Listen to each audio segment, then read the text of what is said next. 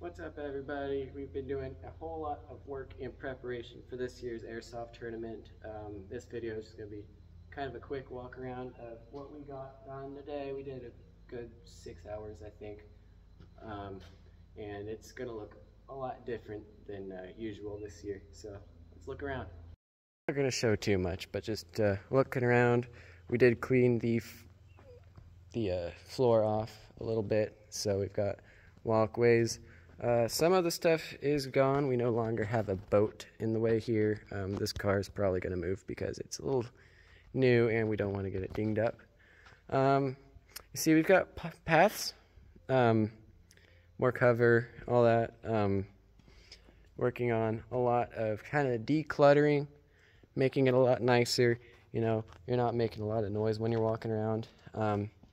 We do have a little bit right here still, but walking back here, it is a lot more clean. That's just about as far as we got. Oh, no, actually.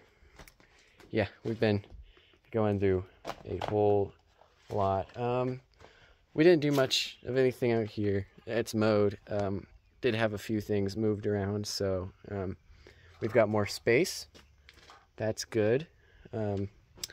Moving on. Moving to this door back here, we did do a little bit of work right here. It was falling apart, and so we just kind of worked around it, made a nice little spot right here. Do not go back there. We did a little bit of cleaning up right here so you could actually stand right here and get through without tripping around, so this is more easily accessible. Yeah, a little bit more there. The paths, once again, are a little cleaner. Here we've got this tire wall. It could be okay cover. You still do have a chance of getting shot through it, but just barely. Cleaned up back here so you can walk through, and got pretty acceptable cover right here. Well, guys, we got all our work done. We're super excited for you guys to all come out here May 25th, time of the festival. Safety briefings at 9:30.